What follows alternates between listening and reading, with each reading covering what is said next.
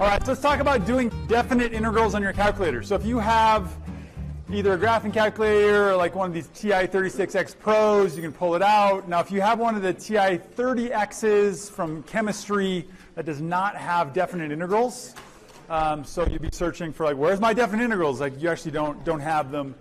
It's one of the reasons that I like the TI-36X Pro. So let's go ahead and do this integral by hand, and then we'll do it on the calculator, and we'll see what happens. Okay, so of course we could take, it's a pretty simple integral. The integral of sine is a negative cosine, and if we analyze this from 0 to 20 degrees, we get that the cosine of 20 is 0.939, and because there's a negative out front, we put a negative out front there, and then we subtract off the integral, or the value of cosine of 0, which is a negative, once again the negative coming from this negative out front, 1. And so this is equal to 0.06 once we round things. Okay, so now noting that this is not a x is a function of y equation, right? This is varying with theta, but we could do that by hand. So I was pretty excited when I found that my calculator would do definite integrals, and so I said, cool, I can do these on my calculator. So turn the calculator on. The definite integral button is second, this power button right here. Okay, it gives me my integral, my limits. My calculator is in degrees. Okay, that's my current angle mode. So from 0 to 20, we put in here the sine of x. Now, this calculator doesn't allow you to put in theta or y or t. It just calls everything x, right? So you just look at it and say, well, I know that I'm taking the derivative of this.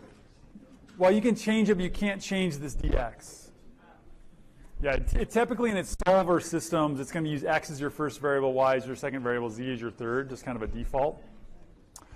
And so then you hit enter, and you get all excited, and you go, but it didn't give me the right answer. What's going on?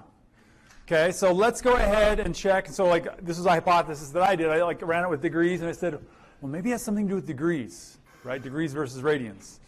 And so then I came back and I changed my mode. All right, so mode over to radians.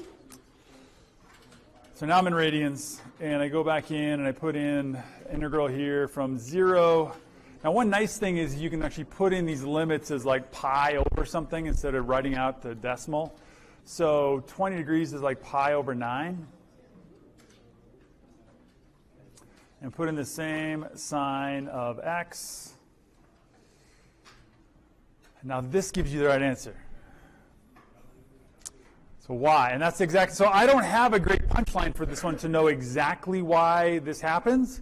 I think that it has something to do with the fact that degrees are not a unitless value, and so your calculator is trying to kind of outsmart you and turn things into radians. Because if you come back to this value, this 3.455, if you take that times pi and divide it by 180, it's actually equal to the same thing.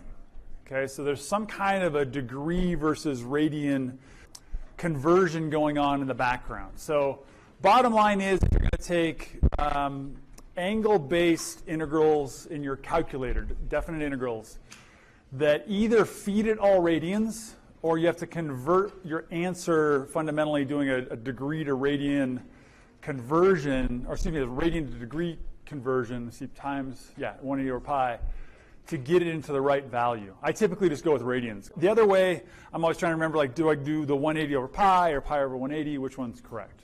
Okay. So a great tool. It's the only thing I found in this calculator that, and it's not just this one. I've actually tested it on some of the graphing calculators. It gives me the same numbers.